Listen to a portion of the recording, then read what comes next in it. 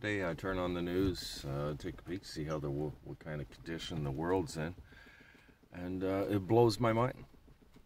They spoke on the news today about a squid-like creature, and that it's like an interdimensional thing, and that it's like the series Stranger Things. I told you guys this stuff would be known eventually by 2026, and it feels like it's coming sooner than that. I'm seeing it in the media. 4 years ago, I said people will know about the extraterrestrial situation, and that they would know by 2026, fully know by 2026, and that they would start disclosing it in the year 2020. I said this in 2018. People didn't believe me. And I talked about the ability to see with my eyes closed and how I could see my nervous system and while doing these deep state meditations. And I said that these things would be known in the next few years.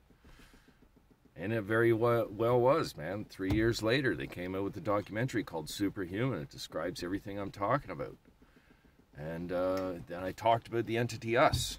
And in 2021, they came out with the movie Us. Only difference is in the movie, they depict human-like figures that come through the glass. That's not true. They're not human. I have a real photograph of the entity Us.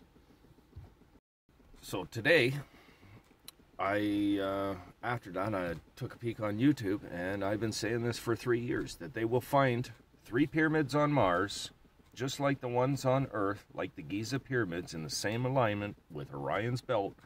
And there's a Sphinx in front of it. The only difference is the Sphinx has a dog's beak. I've been there. I've seen this in vivid detail. In meditation, I can astral project to these places. And it has more of, not like a dog's face, it has more of a face on it, like a dog, like a human kind of face up top, maybe more, yeah, somewhat. But his face, his beak, is more like a dragon's beak than it is a dog's beak. And today, I'm seeing evidence. Video came out, and they're now saying that they believe the Sphinx had a dog's type face and that it was reconstructed.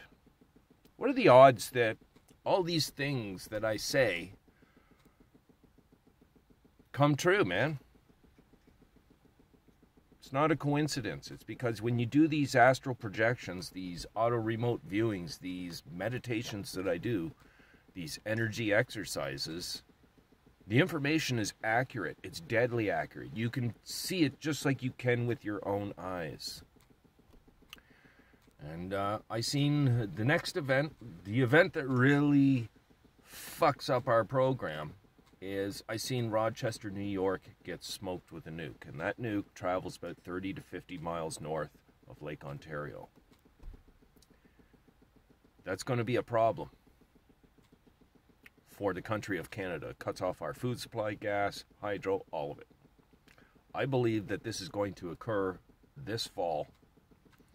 There's only one thing that don't match, that I'm trying to wrap my head around, is my son has a bit of a beard, and I can see a lighter blonde hair sticking out. And I can't determine if it's a white hair or a blonde hair.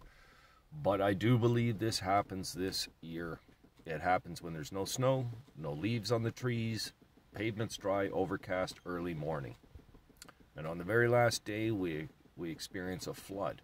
But before the flood comes, after New York gets hit, we are going to face extraterrestrial issues here. And not only are we going to face extraterrestrial issues, we're going to face artificial intelligence issues. I warned of that vaccine for a long time. They want to interface the human brain with a machine. Well, I'm sorry, people, but we live in a matrix. And in this matrix, there are other players in other dimensions. It's not a wise thing to go and plug yourself into that matrix. If you want to plug yourself into that matrix, it has to be done naturally. There's going to be a solar event in the future, and it's going to transform us. That is the goal. These